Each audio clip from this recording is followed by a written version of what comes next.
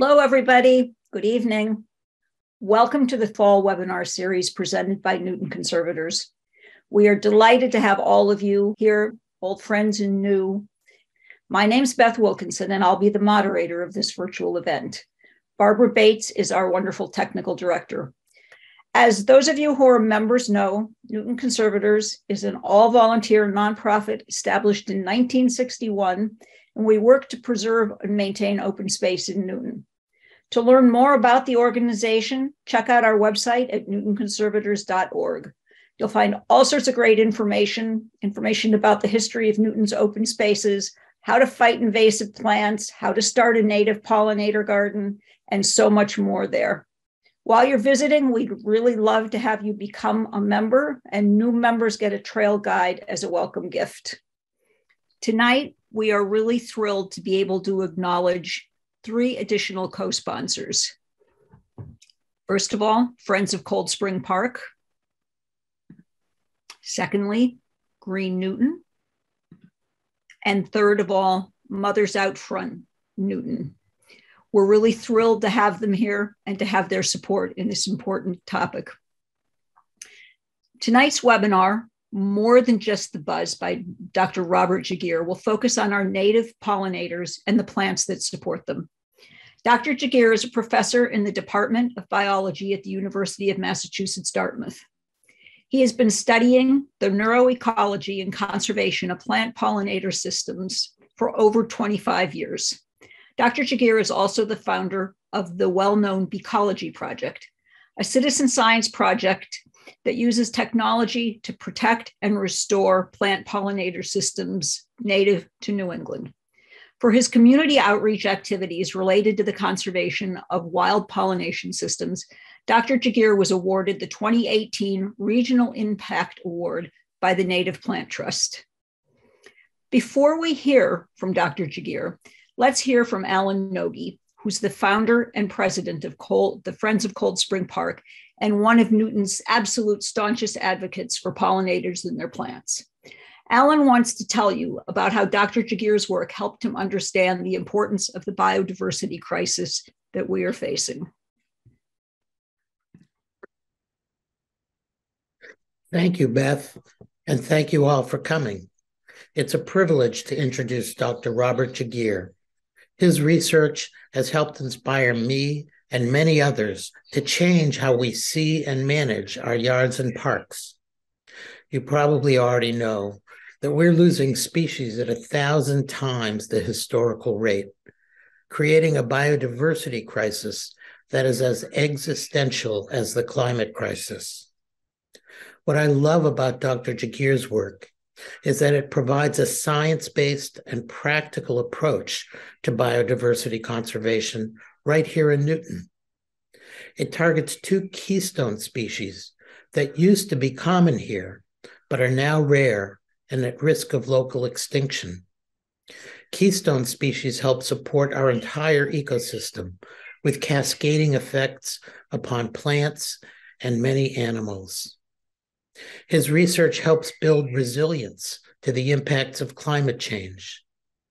It has excited many people and groups that are using his work throughout the state, greatly increasing its prospect of success. And finally, it's fun, guaranteed to bring an amazing amount and variety of new life into your yard. And I hope you come and visit our demonstration garden using Dr. Gegear recommended plants in Cold Spring Park at the entrance right in front of the tennis courts. Thank you and welcome, Dr. Gegear. Okay.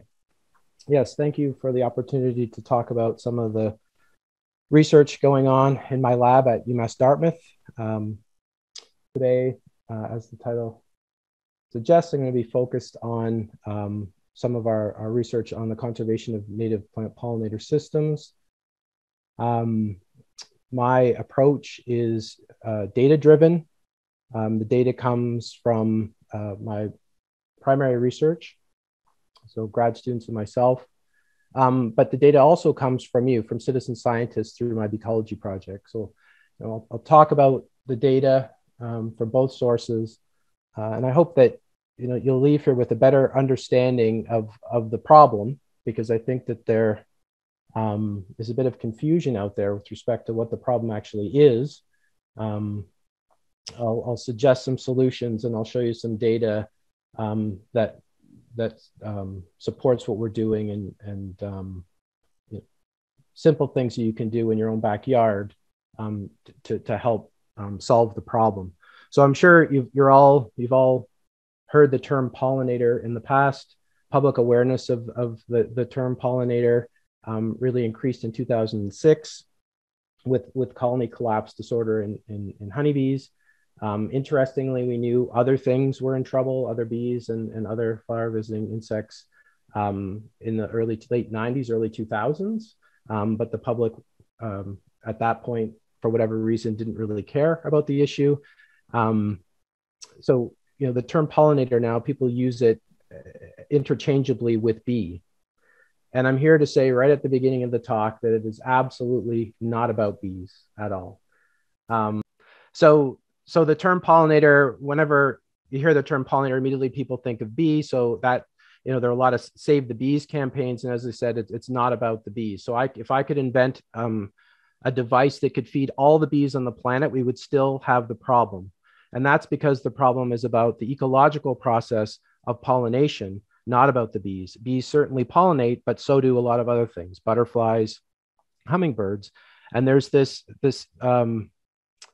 view that bees are the most important things out there. And certainly they're important to some degree, but ecologically speaking, they're just as important as flies. And again, it relates to this process of pollination. And so I've divided my talk up into 3 sections. The first, I'm going to spend quite a bit of time talking about the difference between a flower visitor, a pollinator, and a pollination system. There is a major difference between a flower visitor and what would we consider a pollinator. And people use the term pollinator when they actually mean flower visitor. And this is an extremely important point. I'm then going to switch and talk about how what the problem is. The problem is that these pollination systems, which we'll go over what a pollination system actually is, how they're being degraded globally, why that's a problem, and what we're doing to try to figure out what the problem is and how we solve the problem.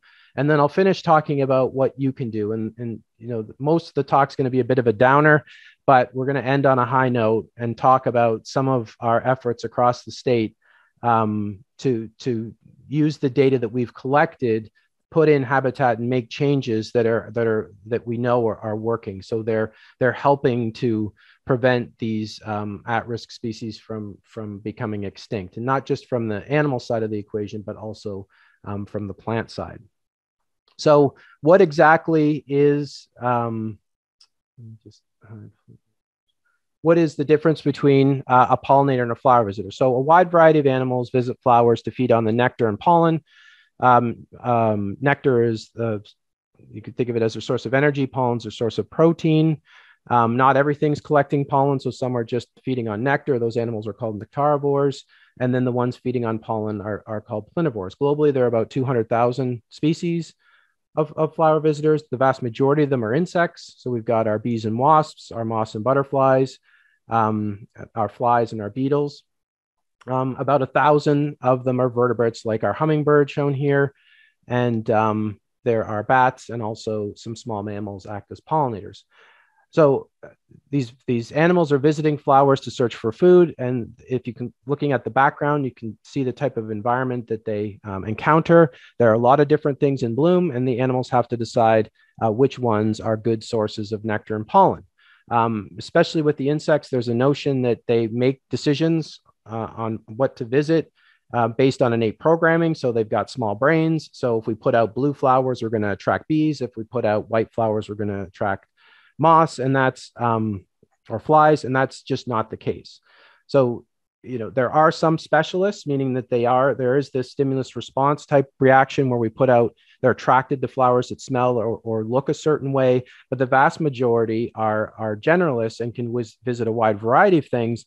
And what they use to make those decisions is either the nectar or the pollen content of the flower. So how do we know this? So the other side of my research, it was mentioned, I focus on neuroecology. This is understanding how the brain works to mediate the interaction between the animals and the flowers. So we have a monarch butterfly here. If you touch the legs with sugar water, there's an innate response. It sticks out its tongue looking for food, very similar to Pavlov and his dogs. So what we can do is we can show the butterfly a color. We can present it with an odor, a shape, or a combination of color, odor, and shape. For a few seconds, we touch the legs with the sucrose solution. As soon as the proboscis or tongue touches the sucrose solution, there's an association made between reward. So we could think of that as the nectar and the color yellow. If they had an innate preference for these colors, as soon as we showed the color, we would see it sticking out its tongue looking for food. And we don't see that in the monarchs. So during the testing phase, we show different colors. We show blue, we show a color similar to the trained color, yellow. So we're in the oranges and reds here, nothing happens. And then as soon as the test stimulus is presented, we see immediately the butterfly sticks out its tongue looking for food. Now this butterfly, even though its brain's the size of a pinhead, not only is it migrating to Mexico right now, which is a remarkable feat in itself for something with a small brain, but it can remember that association for close to a month. And it can remember colors and odors for weeks at a time and reverse these things. So the vast majority of what these animals are doing is based on learning and memory. Okay. And they're very good, especially the bees are really good at learning and remembering the properties of flowers associated with reward. So if our flower visitor, as it's searching for food, okay, as a consequence of searching for food, if it happens to transfer pollen, leading to fertilization and the production of seeds and fruit. Okay, so we're switching things now from the animal to the plant. Then and only then can we change the name from flower visitor to pollinator. That's the only time that we can use it. So this right away, you can see hopefully that the term pollinator has nothing to do with the animal. It has to do with the plant. I can certainly hand pollinate a plant, right? So it's just a different vehicle, but the process of pollination is absolutely plant-based. And it isn't just about transferring pollen. Why is that? Well, because many plants are what's called self-incompatible. So if I have an animal that's transferring pollen from this flower to this flower on the same plant, if it's self-incompatible, then there isn't going to be any fertilization or production of seeds and fruit. So there's no pollination going on. If it's self-compatible, it will be mating with itself effectively. And certainly there are many plants that are like that. Those that are self-incompatible, if they transfer pollen from here, most plants, because when they transfer their pollen to an unrelated individual, that increases the genetic diversity of their offspring, which is a good thing. So what they want is for that animal to take pollen from this plant and transfer it over here. And this process is called outcrossing. So plants have a wide variety of different strategies. They may have the male and female. So the male's sex organ produces the pollen. Stigma is the female reproductive organ. The pollen attaches to the surface of the stigma. Pollen tube grows down. We get fertilization and we get development and production of seeds and fruit. So from the plant's perspective, then that entire process is pollination, and any animal that completes that process is called a pollinator. Now, it seems straightforward, but what people do is they see a bunch of bees, in this case, on a plant, and they assume that they're all pollinators. Now, let's look at this example. We've got two bumblebees. We've got Bombus fervidus up here, Bombus fervidus, and this is an obedient plant. Bombus fervidus is entering the flower to get the nectar, which is located at the base of the flower. And in the process, it's contacting male and female reproductive organs of the flower, leading to fertilization and seed set. So our Bombus fervidus is a pollinator. Our Bombus affinis here isn't going in the flower. It's standing on the outside of the flower and biting a hole at the base of the flower to steal the nectar. It's what's called a nectar robber. And it is not touching the male and female reproductive organs, and therefore it is not a pollinator. In fact, it is a parasite in this case because it is stealing nectar and not giving the plant anything in return, right? There's no benefit to the plant because it's not helping the plant reproduce. In fact, by stealing the nectar in this plant, it's deterring our pollinator, Bombus fervidus, because it will visit the plant and there won't be any nectar because Bombus affinis has stolen it, and it will reject the flower. So there's a cost to the plant of having these individuals. these just flower visitors, those that aren't acting as pollinators. And I could have thousands and thousands of Bombus affinis on these plants. And without Bombus fervidus, I won't have any pollinators. I'll just have flower visitors.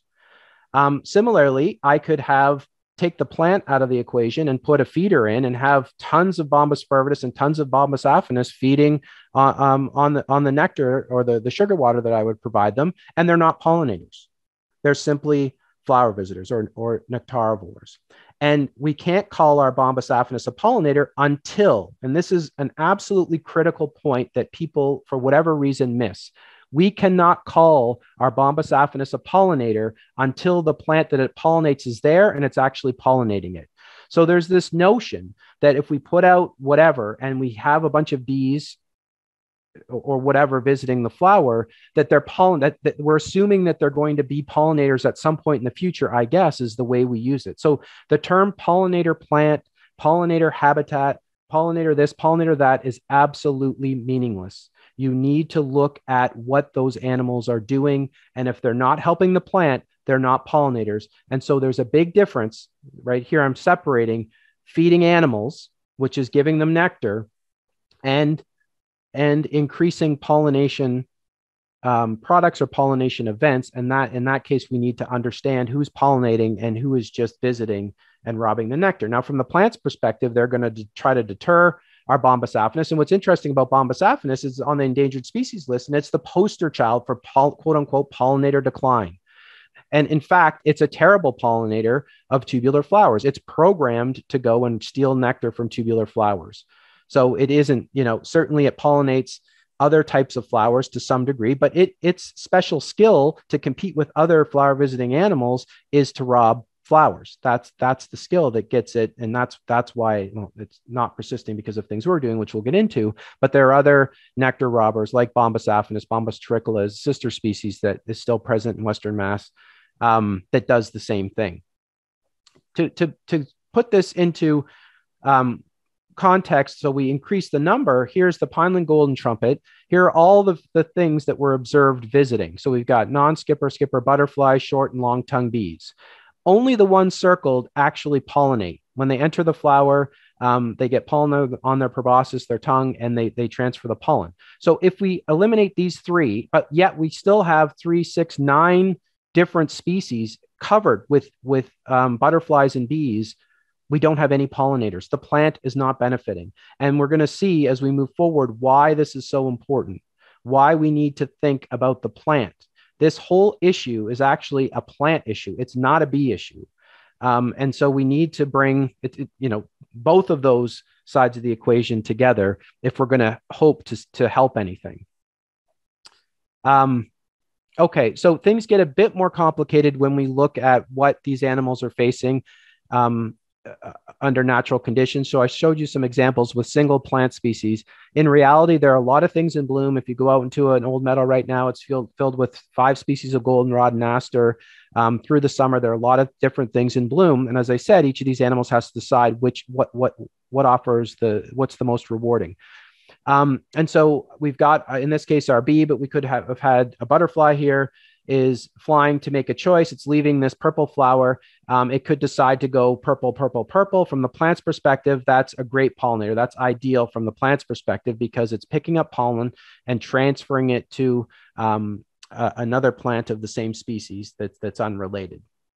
But if our bee, in this case, decides to go from purple to the pink one to the yellow and back to purple, from the plant's perspective, the bee might be maximizing its energy intake, so nectar intake or pollen intake. But from the plant's perspective, this is bad because what happens is that the pollen from the purple plant is being wasted, right? Male gametes are being wasted. And also when the pollen is deposited on the female, the surface of the stigma, what it does is it prevents it from this plant from receiving its own pollen. So pollen from its own species.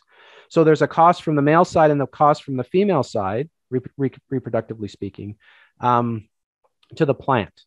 And so plants want the animals to their pollinators. So they want to attract their good pollinators and get their good pollinators to specialize. The animals don't care. So there's this battle back and forth between the animals and the plants. The animals don't care about plant reproduction, and honestly, the plants don't care about the animals feeding. They're trying to get reproduction, and the animals are trying to get food, which ultimately leads to their reproductive success, and that's going to contribute to population. And so if we look globally, as I mentioned, we have 200,000 species of these flower visitors, and we have 1,000 animal pollinated plant species. And there isn't a single animal on this side that can pollinate everything on this side, and there isn't a single animal or plant on this side that could feed everything on this side. What we see is we have subgroupings, right? So we have a plant, and it's pollinated by a subgroup of the animals on this side, and we have animals on this side visiting a subgroup of plants on this side. And if we consider the plant and all of its pollinators, good or bad, everything that contributes to pollination, that is called a pollination system. So the reason that my title has pollination system and not pollinator is because people equate pollinator with flower visitor. Pollination system forces you to think of the plant. And from this point forward in the talk, and this past my talk, as you go about your daily lives, I want you, whenever you hear the term pollinator, immediately think of the plant. There has to be a plant involved for you to use that term pollinator and think about that as a unit. The plant and animal are one. And we're referring to that as a pollination system.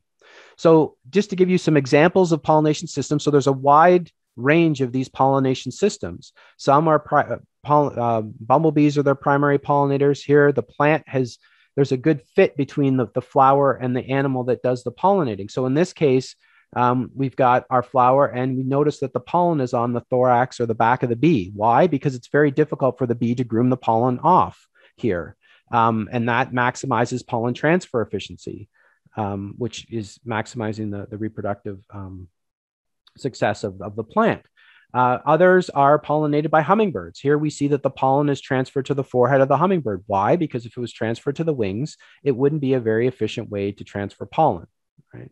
The nectar is located at the base. The bird moves in to feed on the nectar. In the process, it rubs its forehead against this, and this is the female reproductive structure up here. So it moves to another flower. As it slides in, it's transferring pollen here, and then picking up pollen, and then it'll move to another flower. So a very efficient system. Here is what's called a specialized system. So this is one animal and one plant. If we remove the animal, the plant dies. If we remove, or eventually will go extinct. If we remove the plant, then the animal will go extinct. So it's a one-to-one.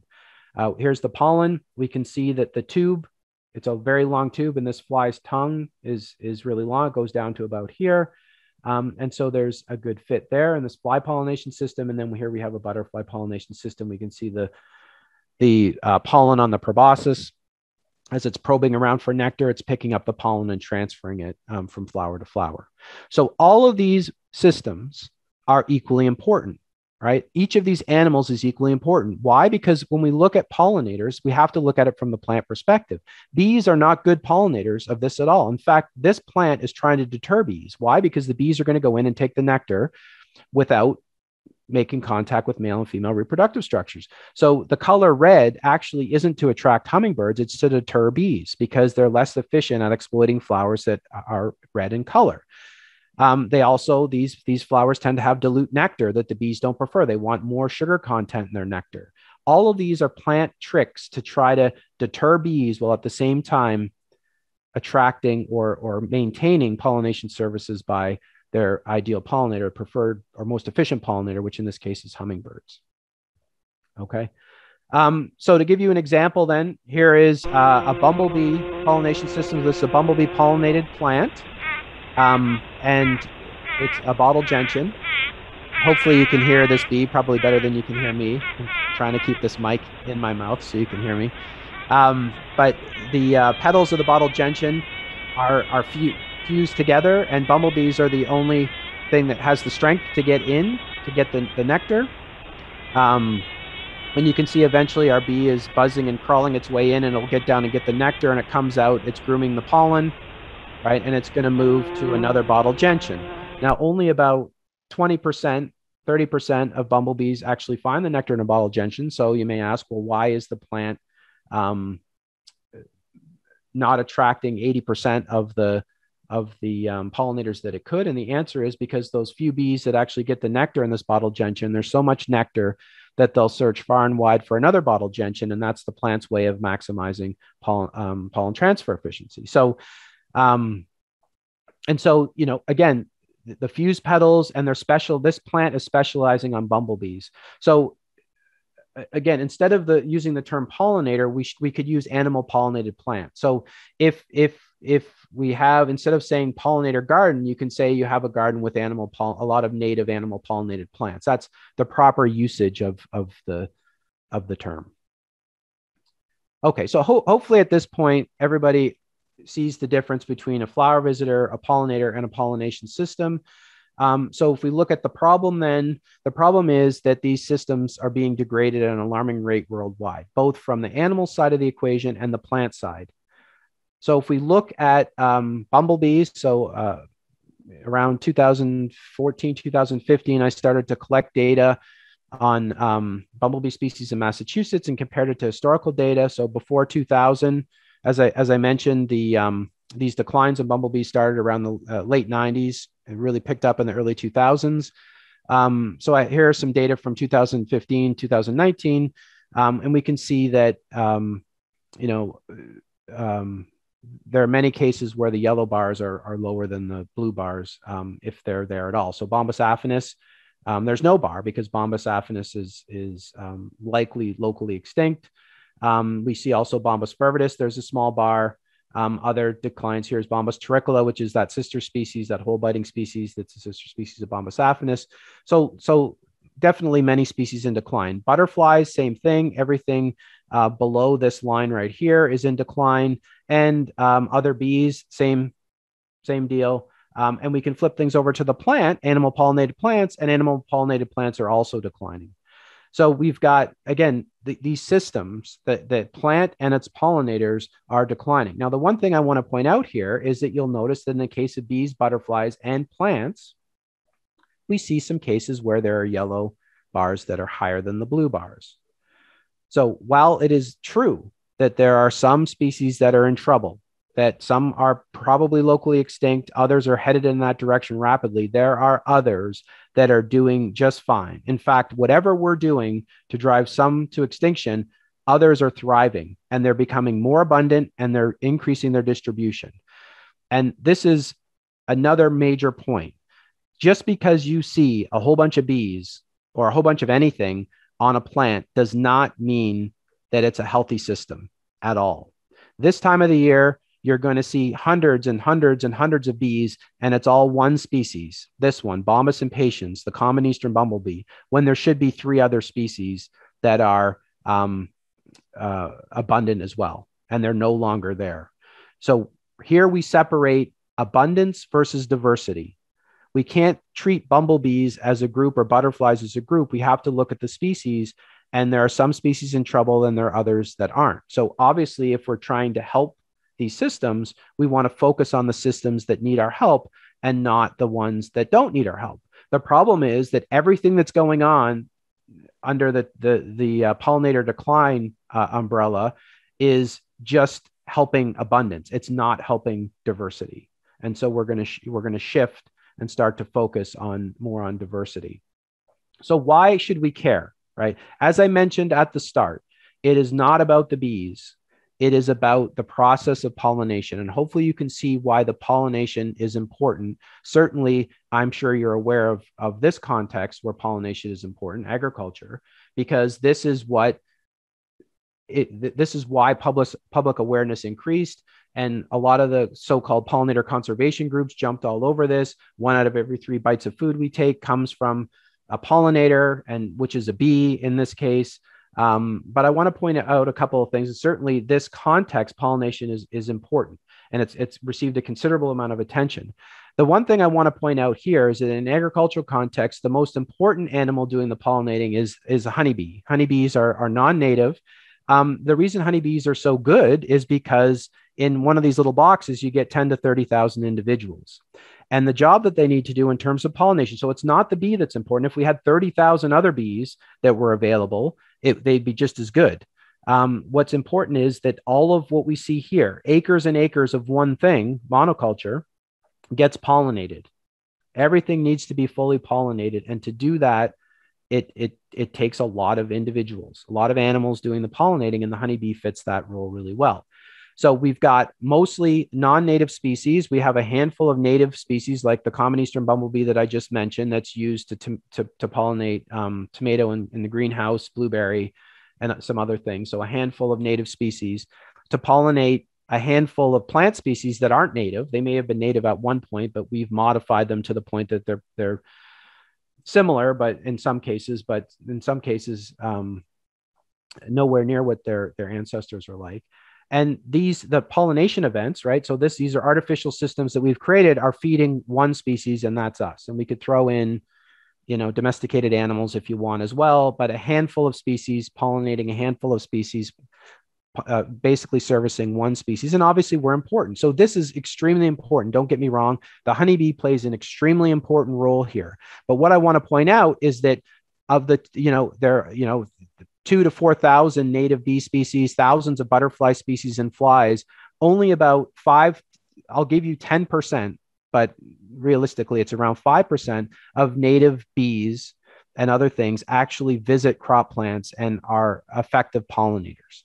So 95% of them aren't even important in this context. And so when we talk about conservation and save the bees, and which effectively is save the honeybees, we're ignoring the species that actually need it, those that are going extinct in this context with that focus. Because if you only have a couple of individuals that are hanging on, they're not going to be your major pollinators here. You want to get numbers. So it's all about bee abundance in an agricultural context.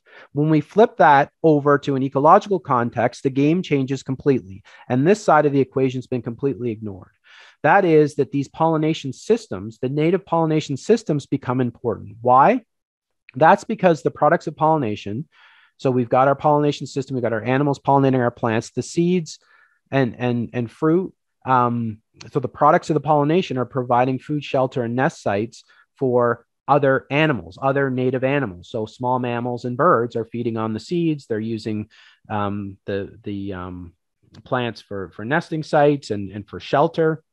And those animals are feeding the predatory species, right? So our owls are eating our voles, or in this case, this is a desert ecosystem, which doesn't really apply to this area, but the idea is the same, that we have, the more of these systems we have supplying food, the more diversity we can support on this level, and the more diversity we can support through these ecological webs. So we can think of these systems as the foundation of ecosystems, right? That if we have a wide range of these systems, the wide range of plants that are the anchor of the system are providing a variety of food that's feeding a variety of animals. So because of these interactions, these are called keystone interactions, because their interactions, the interaction between the animal and the plant leading to pollination, has a positive cascading effect throughout the system on many species. So when we save bees or we save butterflies, we're saving one species. When we save its functional role as pollinators, we save multiple species. And that is achieved by pollinating native plants, because all of the native plants and all of these native species have co-evolved together and coexist. We can think of it as a balance. So function and diversity of ecosystems really rests on the shoulders of these pollination systems. So here, the honeybee doesn't play any role. The honeybee is non-native. There is not a single native plant that depends on honeybees for pollination, because they didn't co-evolve. They didn't evolve here. And so what happens in these systems is that because we have a limited resource, the nectar and pollen aren't unlimited. When you have a lot of individuals coming into a system, competition increases and you get winners and losers. That's just the way it goes. If I had increased Bombus impatiens, a native, to that level, we would get competition effects as well. So it's inevitable when you have a limited resource. The more limited, the more competition, the more species are going to lose out. So it doesn't play a role in this context. Now, in the agricultural context, it plays the main role, and a lot of these native species in these systems, certainly the native plants, don't really play a role in an agricultural context. So why is this important? And that's because these healthy and diverse ecosystems provide us with ecosystem services. These are services we get from nature for free, like water purification, carbon sequestration, soil decomposition. And as we start to erode, as we start to knock out our foundation, we start to remove these pollination systems, we remove the plants, we remove the animals that are doing the bulk of the pollinating. Eventually we'll get to the point where we remove too much of our foundation, and we're going to get what's called ecosystem collapse. And we're going to lose all of these services that we get for free and we 100% take for granted. And we're going to have to figure out a way we're going to have to invent a way to replace them, because, and if we can replace them at all. And we just need to look at China, where they've wiped out all their pollinators and they have to hand pollinate all their fruit trees. And now they're using, dropping bubbles and with pollen and figuring out ways to replace pollination as just one of many ecosystem services they've lost because of eroding these systems, degrading ecosystems. All right, so it's interesting. This slide is a bit out of order, but I can talk about this now. So, well, what I'll do is I'll introduce this and then go back to that slide, because we're moving to the next part of the talk, where we talk about, now we know what the problem is, right? How do we fix things is the next part of this. And as I said before, and I'm just going to use another example, that what we want to do here is we want to increase pollination products, right? Pollination of native plants, increase those products. And we do not want to just feed flower visitors. So here's another example where we have native plants on this side. We've got Lobelia monarda and we've got jewelweed that are all visited by hummingbirds and pollinated by hummingbirds. And then on this side of the equation, we've got a hummingbird feeder that everybody loves. We get lots of hummingbirds. And so if we think about things from just the bird's perspective, of course, we're going to put out our hummingbird feeder. We can feed tons of birds, one-stop shopping. The problem is that if we put out our feeder and the bird has the choice between visiting plants and pollinating and visiting a feeder, what are they going to do? Well, of course, they're going to pick the feeder. Here they have to visit hundreds of flowers. Here they have to just get unlimited resource, go back to their nest and just make trips back and forth all day. This is saving the birds. Here, we're saving their functional role as pollinators. And so by doing this, we are knocking we're preventing that cascading positive effect from taking place. So it's far better to plant monarda, which you don't need much of it, to feed those birds that are going to be pollinating and producing seeds for other birds, than it is to put out these feeders. The other thing I want to point out here is that there are many, many non-native plants that these animals do feed on, right? The problem with this is that this is effectively a feeder. Even if they're pollinating here, the birds don't like the seeds. The butterflies don't like to use these non-native plants as host plants. And it makes perfect sense because they co-evolved with plants from here, that they're not going to like things from other places that they didn't co-evolve with. And so even though you might see a lot of activity on your non-native plants, you've completely lost their functional role as pollinators and the importance that those ecosystem services that I talked about. Okay. So what is that exactly is causing the problem? There are a lot of factors that have been proposed, causal factors. Pesticides are getting a lot of attention, neonicotinoid pesticides. Climate change is a big one. Disease. So that's disease moving from honeybees to native bees. My lab, by the way, is studying all these factors. I've been studying the disease transfer pathogen spillover, since grad school. Habitat change, habitat loss. So these factors, certainly pesticides and disease from honeybees, the pesticides in particular, this is a problem in urban areas and agricultural areas, but we're still seeing declines in areas where there's no pesticide exposure. And before the neonics came on the market, we started to see declines in areas where they weren't used. So there's clearly something else going on. And I think this and others that are looking at the declines and trying to figure out cause, habitat change, habitat loss is the primary driving factor. Certainly, these factors are amplified by pesticides and disease transmission. Climate change is a big one. What happens is the animals and the plants go out of sync. So the plant's blooming, but the animal's not there to pollinate. And the plant goes out of bloom and the animal's looking for food and it's not there. So that's simply how you can put things out of sync. So I'm going to talk today, and I certainly could go on for a few hours on pesticides, climate change, and disease, but I'm going to focus on habitat change, habitat loss, because the simple solution here is don't use neonicotinoid pesticides or herbicides because we know that they negatively affect the plants and the animals, right? So that's an easy solution. Here, things are a bit more complicated because we need to figure out what are we doing to the habitat? What are we changing that's having a negative effect on some, but increasing the abundance of others?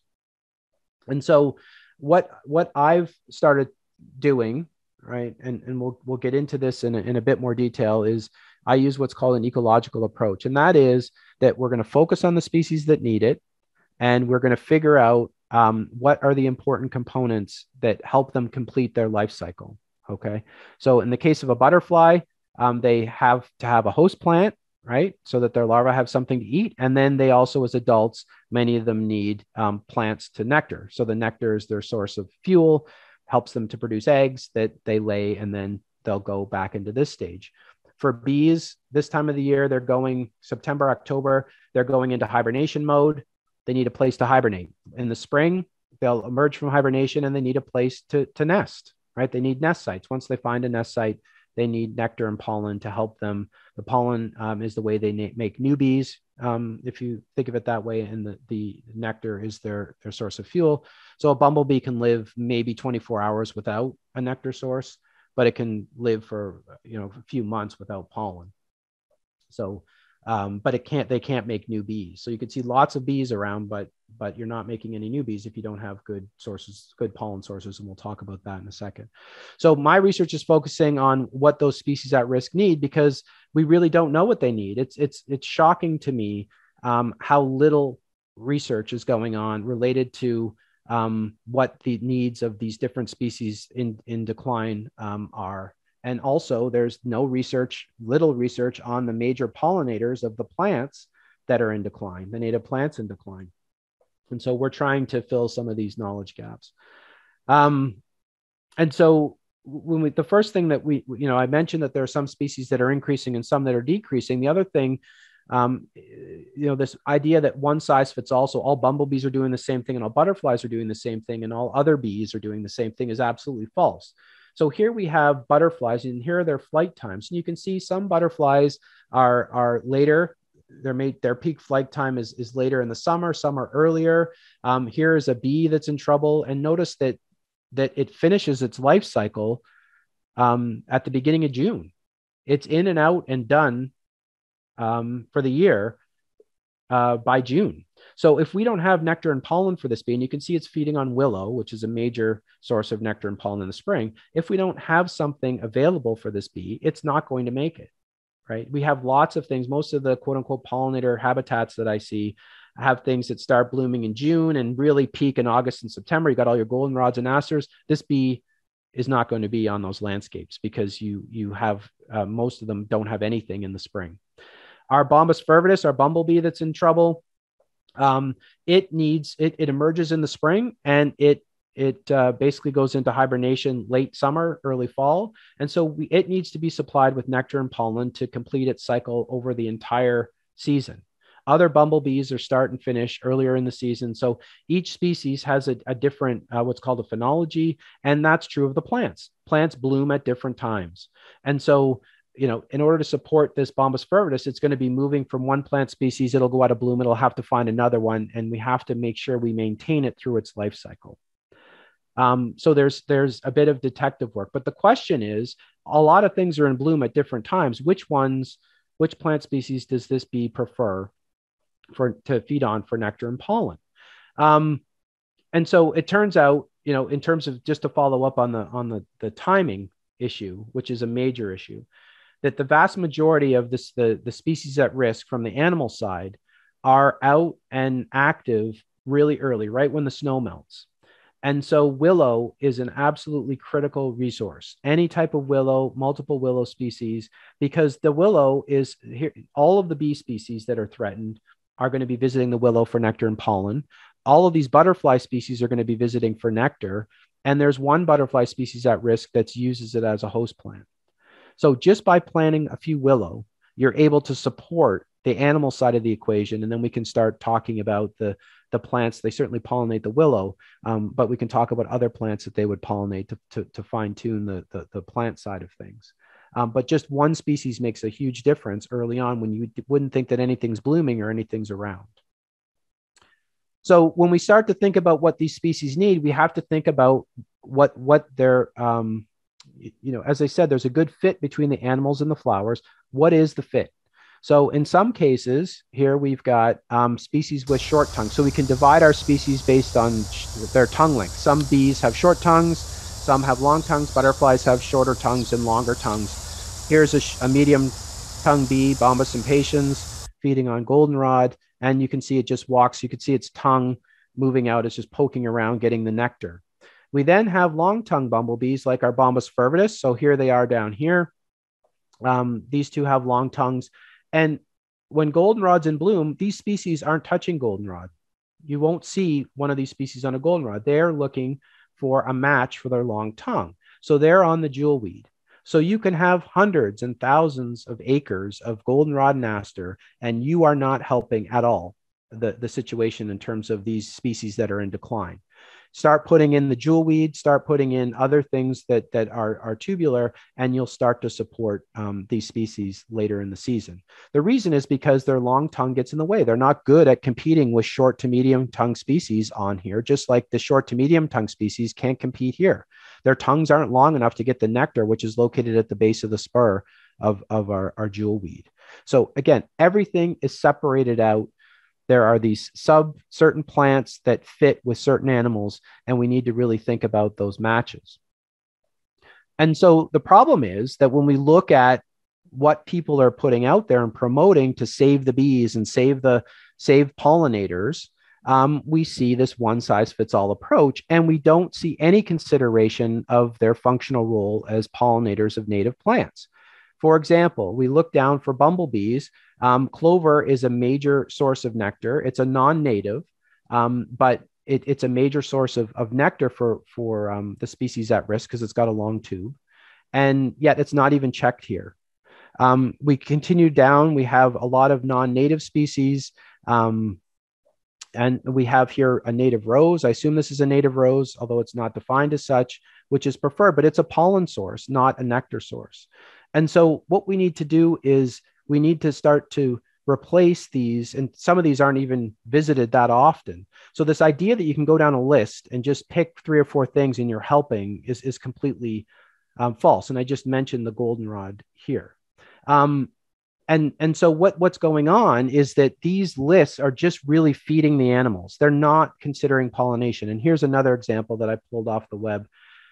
These seed mixes for bees, bees buddies, bees knees, all these pollinator mixes. Effectively, here's what we have. We have a bunch of non-natives and cultivars, which aren't good, and I'll talk about that in a minute, that are catering to short to medium tongue and effectively catering to honeybees. Similarly, over here, the bees knees, there are a couple of good plant species, but as I said, we need things that are blooming nectar and pollen sources for the whole season. And with the ornamentals, cultivars, non-natives, this is just feeding the animals and not protecting or restoring their functional role as pollinators. And so we need to shift things. So what are the matches, the native plant matches for these species at risk? And so what I started to do in around 2015 was to go out to areas and say, okay, well, the bees will tell me what they want, right? This is this idea of Umwelt, German term, looking at things from the perspective of the animal. And I'm teaching animal behavior right now. And I mentioned this the first day of class. We all have to think like the animal. They have different sensory and cognitive abilities than we have, and we have to consider that. And so I went out and surveyed sites. My first site was at Breakneck Hill in Southborough, and I've been surveying that since 2015. And just looking at what the bumblebees were doing. Were they visiting? Which flowers were they visiting? Which plant species were they visiting for pollen or nectar? Was it a male worker or a queen? And I compiled all those data, and I did the surveys weekly from March to October, and looked at the data. The other source then, because, there's a lot of ground to cover, and I'm just one person and I do a lot in a day, but I certainly can't cover the state. So what I did then was I thought that because of a lot of people are concerned and have very good intentions when it comes to this issue of pollination system degradation and decline, that I would start getting citizen scientists to help me to collect data. And that's when I started the Beecology Citizen Science Project. When it started, it was just to help me to collect data, but we're at the point now where not only do we have data, but we're actually, we've got the plants that they prefer and we're putting them in the ground. And so they are now, the ecologists are involved in assessing the habitat quality and then using the data that they collected to put in these habitats to restore and protect these native pollination systems. And I'll finish with that. So there are hundreds of ecologists at this point. I hope that some of you might be interested in helping out either with the data collection or creating these habitats that we can then survey to see how good these plants are at restoring systems and increasing the population size and of these animal species that are at risk of local extinction, and in addition to figure out who are the good pollinators and figure things out from the plant side of things. And so to help do that, I've got a web app. So if you go to the Beecology website, beecology.wpi.edu, teamed up with Carolina Ruiz and Elizabeth Ryder from Worcester Polytechnic Institute. So they're the tech side of things. We are now teamed up with iNaturalist. So we're bringing the iNaturalist API in. We've expanded. I know it's called Beecology. Started with bumblebees because they're fairly easy for citizen scientists to ID. But we're now expanded to include butterflies, moths, and pretty much anything that's visiting flowers so we can get more data on the interaction. And so we're very interested in, there are a lot of these citizen science projects related to pollinators or bees out there, and they're more focused on where the bees are. We're focused on what those bees are doing. I want to know how they're behaving, nectar and pollen, what they're visiting at the species level to try to figure out what the needs are of these species of conservation concern. And so if we look at the data that I collected since 2015, there are so here are results from July.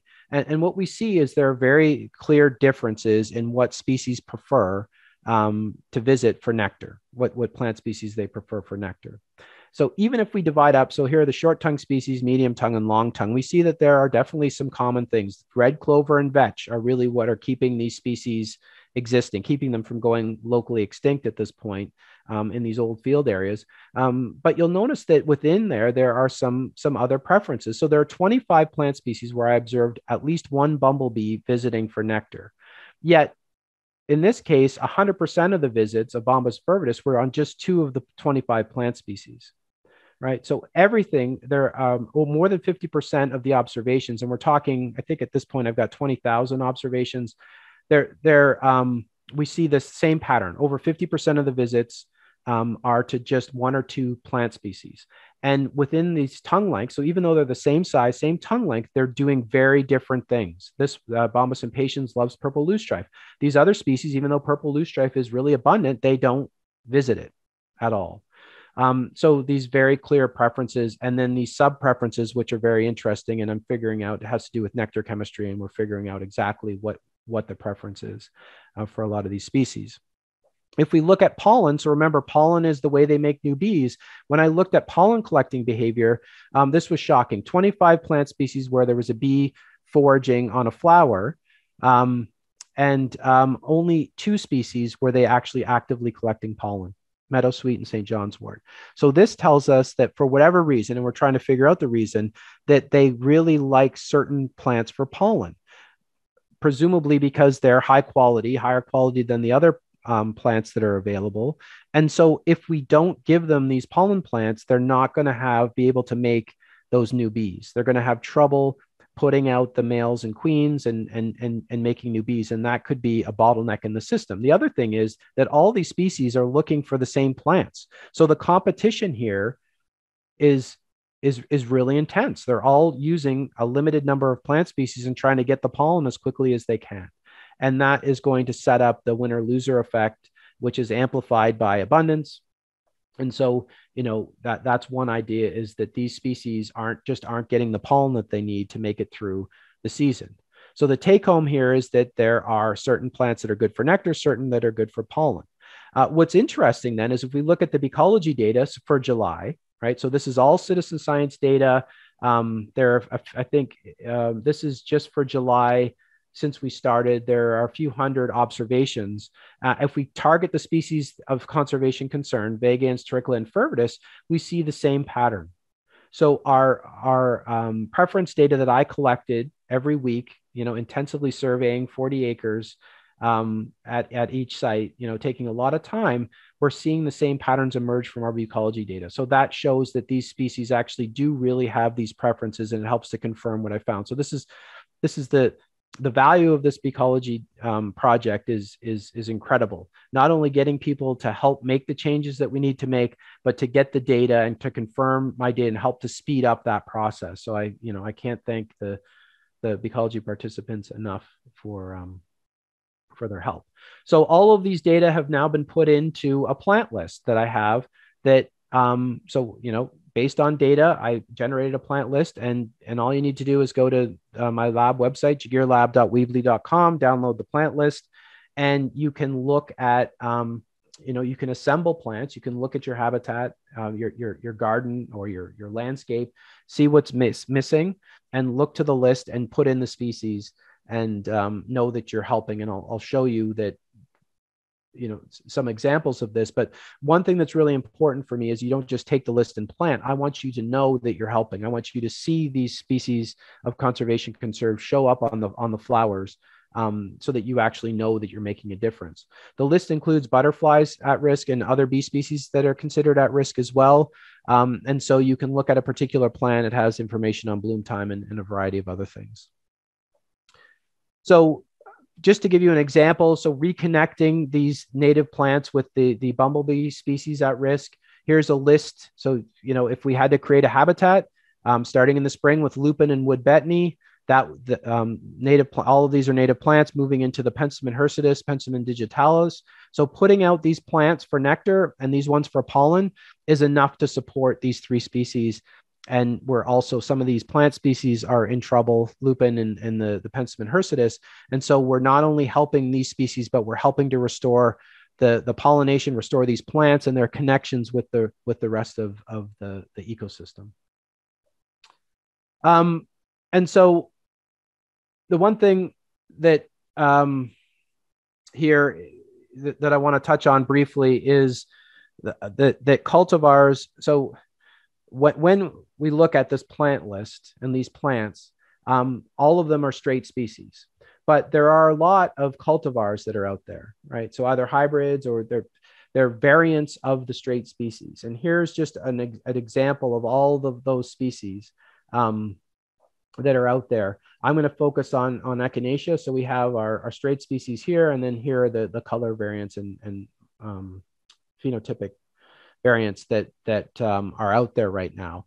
And so when you look at visitation to these, so Annie White at University of Vermont did this, but I have done this you've seen this in the numerous times over the 20 or 30 years that I've been studying plant pollinator systems.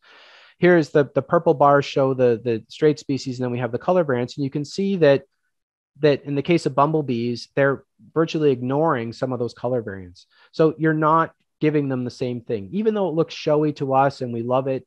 And it's perfectly fine if you want to breed ornamentals, if you're into that thing. But in terms of conservation, using cultivars should be avoided. Okay. And the reason is because when you are creating these cultivars, so you're breeding them for show, you're breeding them for cold tolerance, that the plant has to give up something. So you're going to make a bigger flower. Those resources that go into making a bigger flower have to come from somewhere, and inevitably they come from nectar production.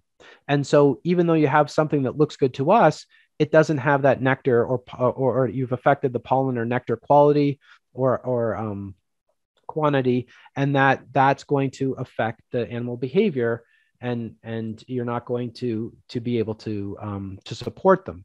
And so here's an example of a hybrid cultivar of Lobelia cardinalis. Here's the straight species, and here's the cultivar. It looks identical, to us, but to the hummingbird, here's the nectar for the Lobelia cardinalis. Here's the nectar for the hybrid. This bird is just going to avoid this plant altogether.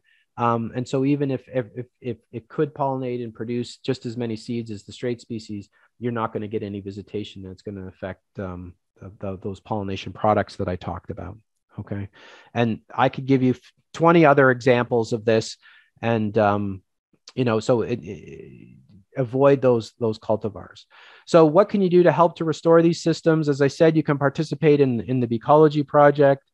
Just email me if you're interested in learning more. I give workshops all the time on how to use the app. There's a video on how to use the app, a lot of resources that I can direct you to if you're interested. And I really hope that you do want to participate.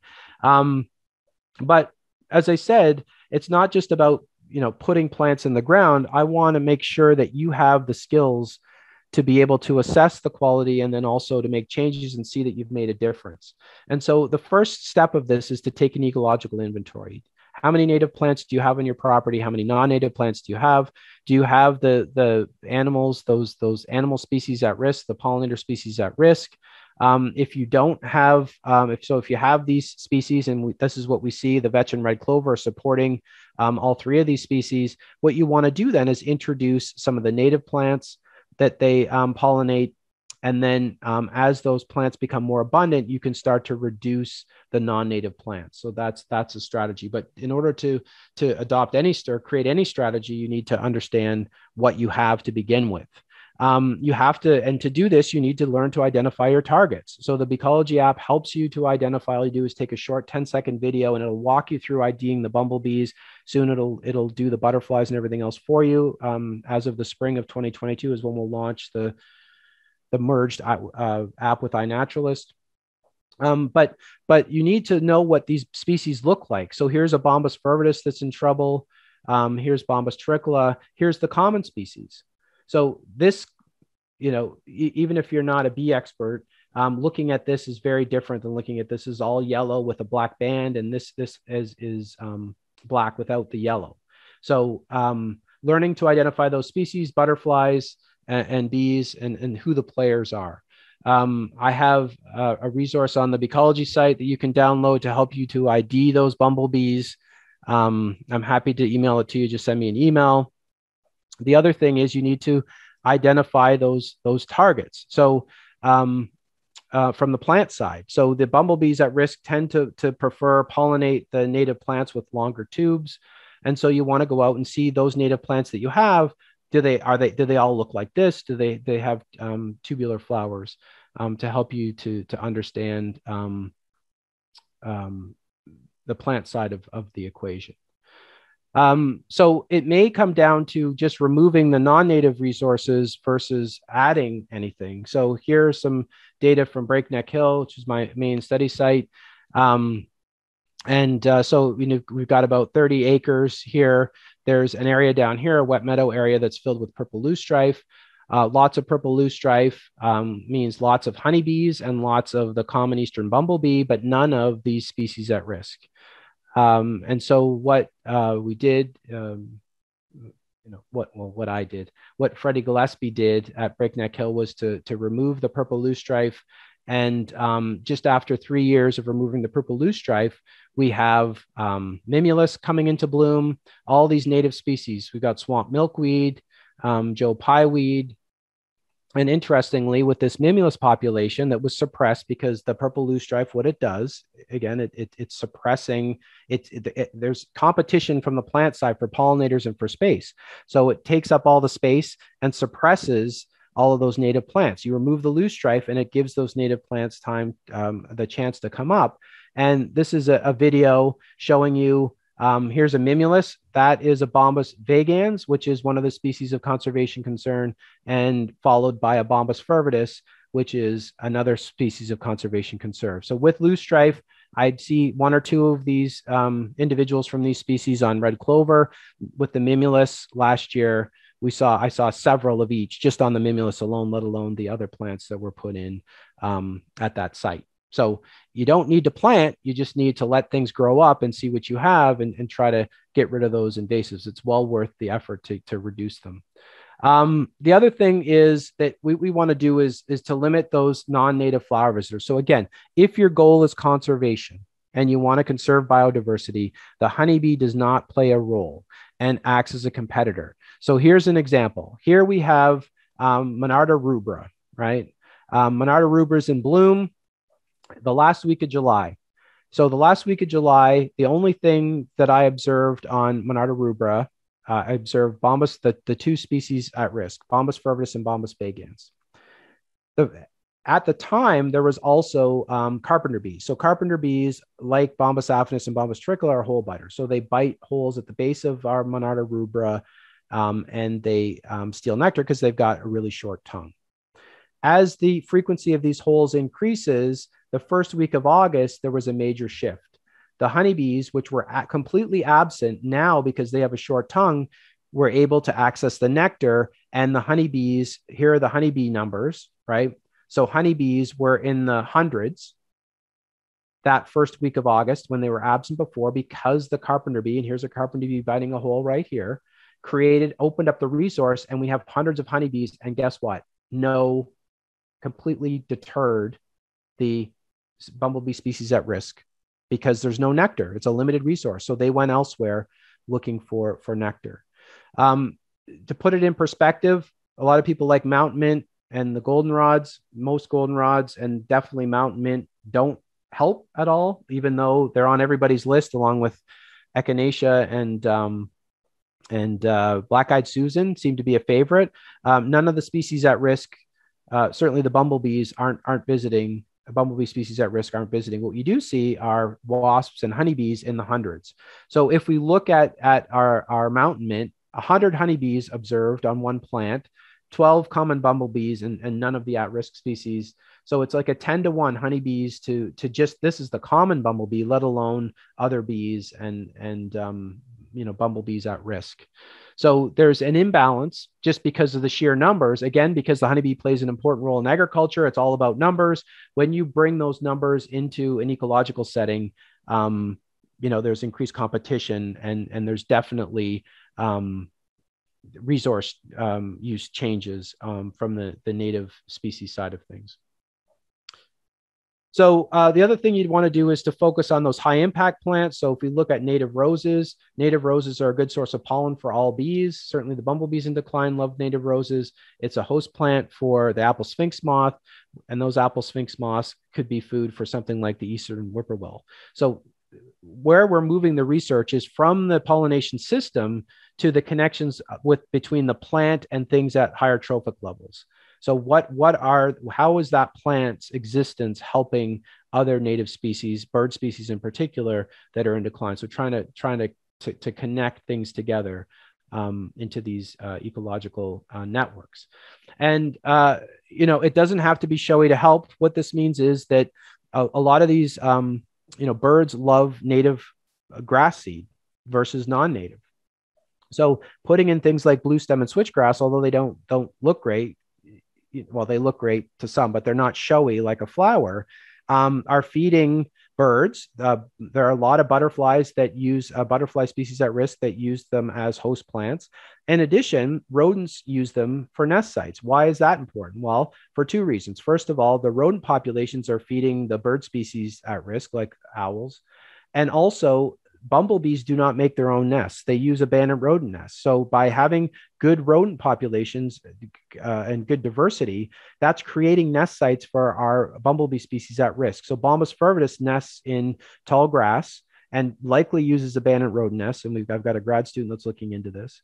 But if we don't have rodent surface nesting, then we're not going to have bumblebees on the landscape because they don't have a place to nest. So again, it's not just about the flowers, it's about the complete life cycle that we need to support.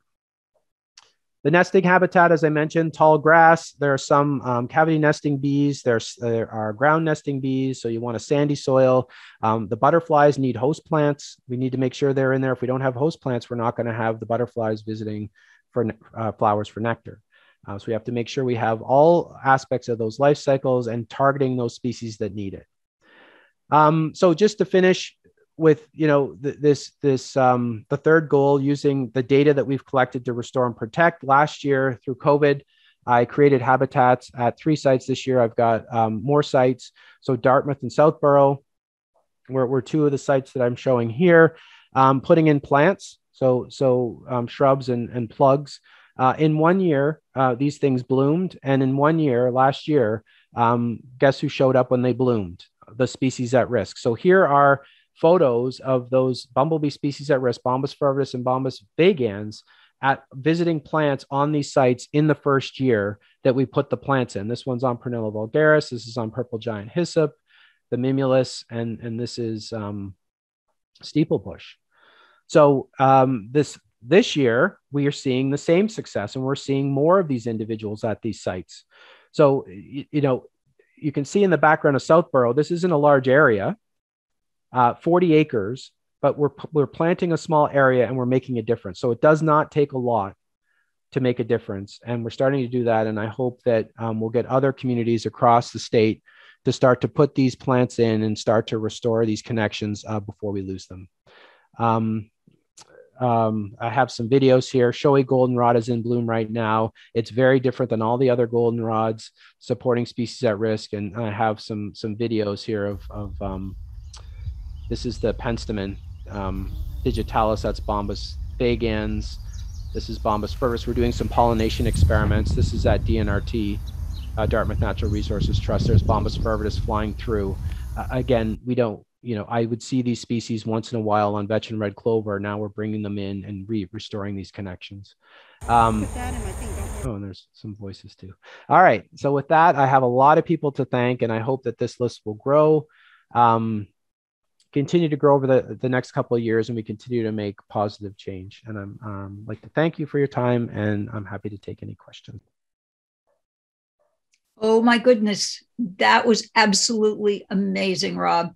It's clear that those of us who think we've been doing the right things and who have been working hard, we need to be more sophisticated and we need to do more research. And I really thank you for this. And I thank you for letting us video it, because clearly we're going to have to go back to this again and again and ask you for some of the resources you've offered. Yeah, thank you. A lot of information I try to cram in, but I try to cut things out, and I just feel that everything's so important that I can't cut. So I apologize if you thought it was a bit too long. No, don't think at all. It was very exciting and energizing. And we have the late fall and winter to do work.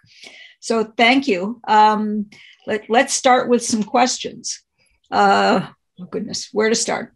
Okay, unlike some of these areas, we in Newton have, we're an urban area, and we were very fortunate to save some areas like 17 acres of Webster Woods, but we have limited resources here.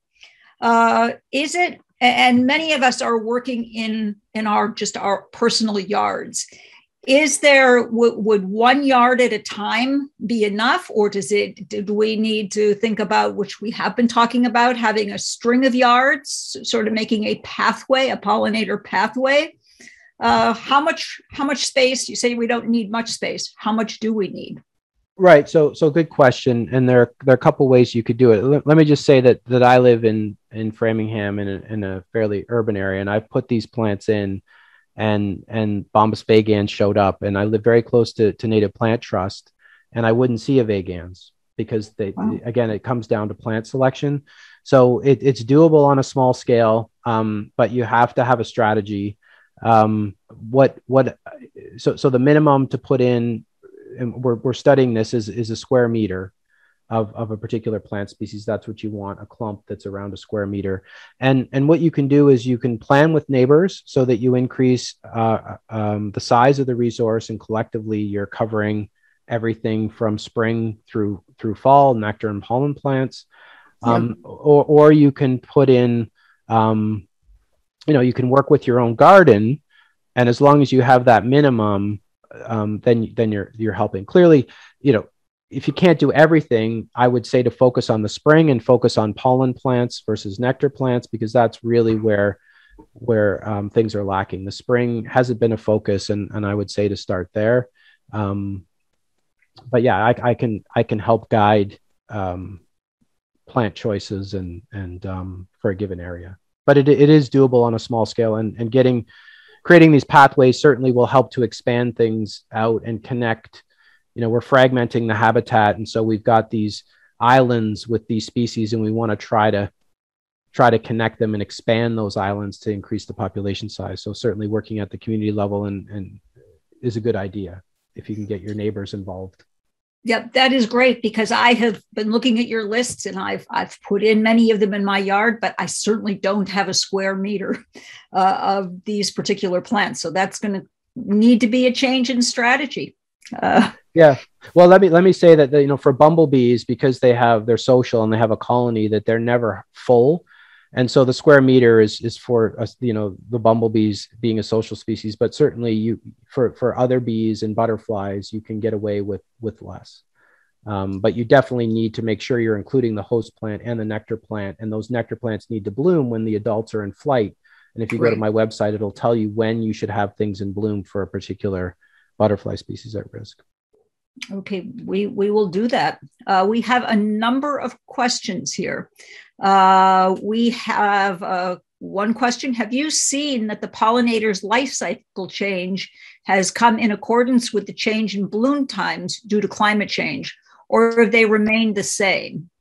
Right. So good question. There have been studies more in alpine, like in the Western US, that have shown this, that the plants and the bees more in specialized systems are out of sync.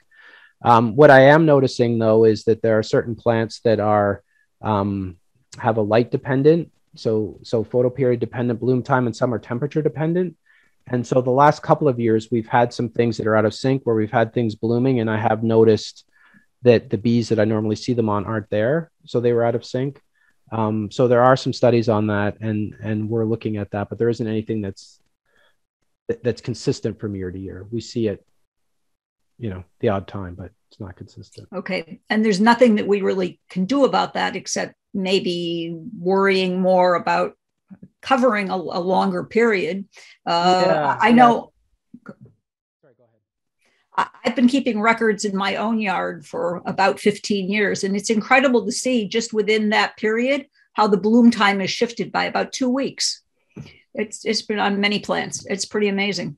It has shifted, and I think that that may be contributing to decline. It's a hard one to nail down, and it's an even harder one to fix, right? Because to change the climate is, we're going to have to think of other ways to approach the problem. I think if things are out of sync, we're going to have to figure out the plants that are moving into those spaces that they prefer and try to get them into the habitat to support them. Okay, maybe we can help with research with that. Yes.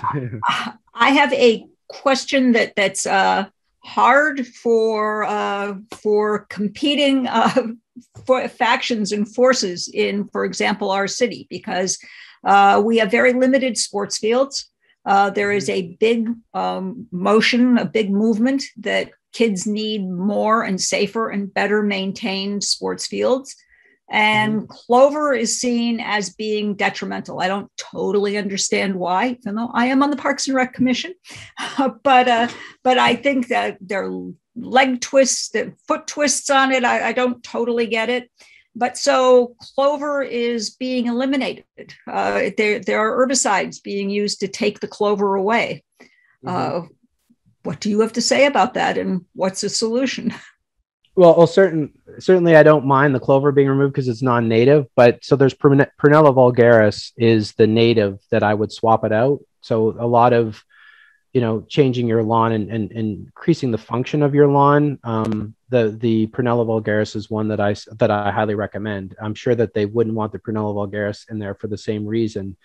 In terms of what you can do, if they're not throwing pesticides, well, they are throwing herbicides. So, trying to create strips might be one solution, or habitats. As I said, doesn't take a lot. But if you're killing everything but the grass, it's a hard one. Okay. You're basically, you'd have to put in some strips. You'd have to replace that resource in some way. with That's native one plants. thing we're arguing, that maybe you take out the center of the fields, but then you do strips, you do an area around it, Yes. A compensating area. Right. So that's reasonable. I think a reasonable request in the way that I would do it is to say, okay, what's a high traffic area, and you could do what you want with this area, but we're going to take this area and we're going to protect it where there's less traffic, and it's all about strategy. It's the same with mowing, right? So you don't want to go in and just mow everything. You want to figure out what you want to keep, flag it, and then mow around it, and then just don't mow everything. You want to mow it in strips and chunks, so you're always leaving some habitat. It's the same idea here. I think that you would want to keep an area, but then you have other areas that you're not going to. You just don't have this blanket approach to it. You need to try to save some of it. I would say would be the best approach. But I would also swap out the clover with prunella, because the species that need it aren't visiting the clover. That's all honeybees and bombus and page, the common bumblebee.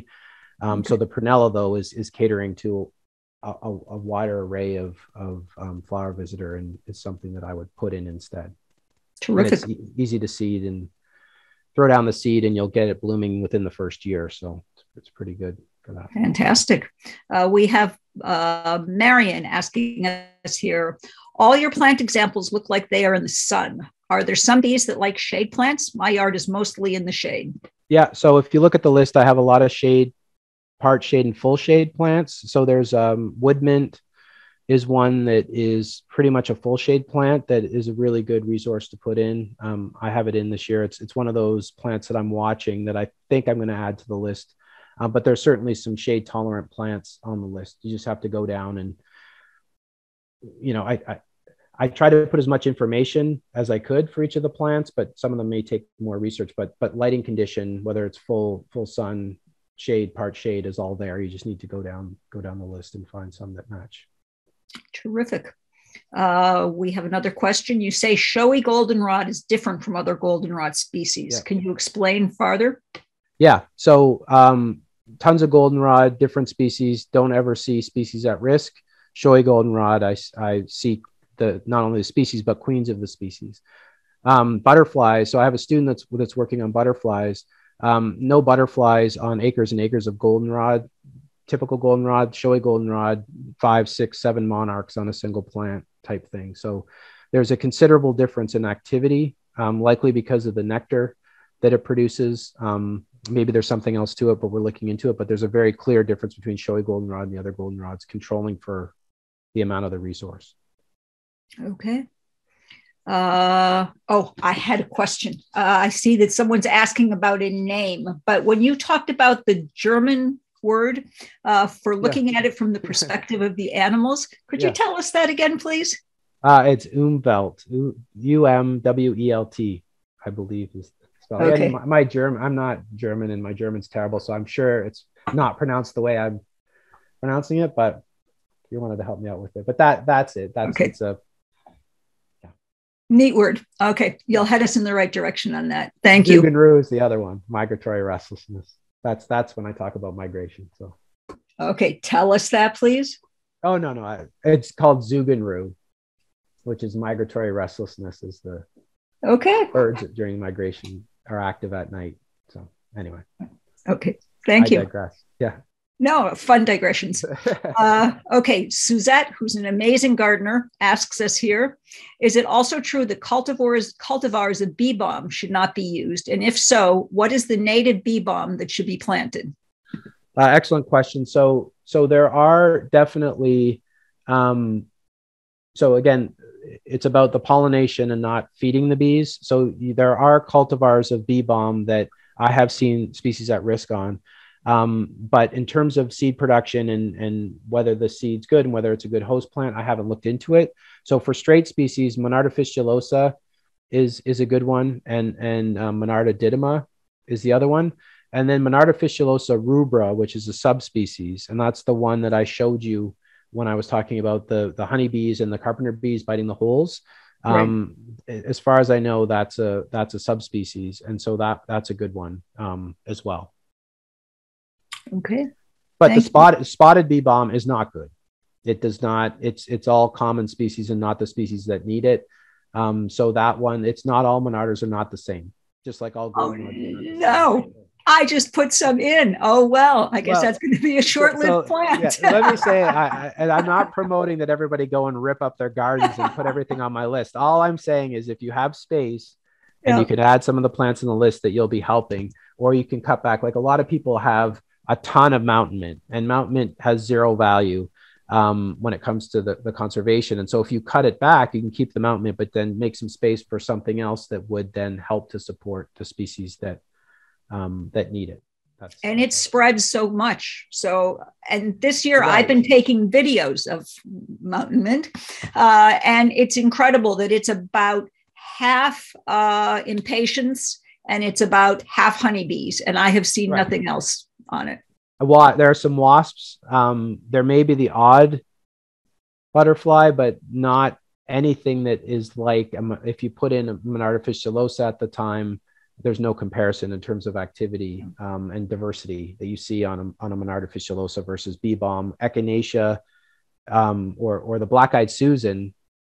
If you look at the amount of black-eyed Susan out there, it's really, really low on the list of even supporting common species. So again, it's look at the numbers, but also look at the diversity. And it sounds like you're doing a good job IDing those bees to make sure that you have something other than impatiens and honeybees. We try, and we'll all try harder. And another excellent gardener says here, as host plant, I almost never find monarch caterpillars on any milkweed other than common milkweed. Is there an explanation for this? Yeah, so leaf chemistry definitely plays a role. So those species are different. And I have noticed that as well. I know that people that raise monarchs use the tropical milkweed that they seem, but it all comes down to the chemistry, and I suspect that chemistry differs between the two, and that's probably why you're seeing them more on the common. It's certainly are laying eggs. Sorry, go ahead. Yeah, they love the incarnata in my yard. And today I found a poor on the butterfly weed, on the tuberosa. I found a poor monarch caterpillar today. I thought, you have missed your timing so badly. But it seemed very happy on the butterfly weed. Yeah, no, they do visit it. It's not, and also it could be for whatever reason that the swamp milkweed that you have just doesn't, the soil conditions aren't right, which is affecting the chemistry. So there's definitely something up with the chemistry that would affect it. Like, then that's what the problem with the cultivars is that you change the chemistry or you change the nectar production and you don't know it, and they avoid it. So terrific. Okay, we have a complicated one here from Alice that I'm going to try to get through, and I'm going to read it. Or summarize it at least as I go through. Okay. She's reporting a recent exchange on Nextdoor in her neighborhood about an attack by ground nesting bees. She said someone who seemed well informed had the last word, but what else should we be saying to people who see bees as a threat? She said there was a report of it being an angry bees from a ground bee nest along Woburn Avenue that resulted in multiple stings, to which police and EMT responded. Then someone else said bees do not live in the ground, which is not true. It was a wasp nest. And then someone else said bees do indeed live in the ground, many varieties of native bees, but they will not try to sting unless disturbed. Okay, so great question. First of all, there is a good chance that it was a wasp nest. Wasps are much more aggressive than bees, but I will say that, if you mess with the nest, that's the only time that bees become aggressive. And each bee has a job to do, and there are certain bees that their job is to guard the nest. And whenever there's a vibration that disturbs the nest, they're going to go out and they're going to sting the first thing that moves. That's the way they defend their home, if you think of it like that. So I would say that the first thing is to figure out whether you have a wasp or a bee. Either way, that these things are going to happen. They're nesting in abandoned rodent nests if it's a bumblebee. And, mowing the lawn, if you walk over it, it's not really going to affect, it wouldn't sting you. So it would take some major vibration to get them to sting you. Wasps are more temperamental and they're more likely to sting you. But there are far more examples of wasps doing that than bees, but certainly bees nest in the ground and bumblebees nest in the ground. They're social. There are many solitary bees that nest in the ground. Some of them sting, some of them don't sting.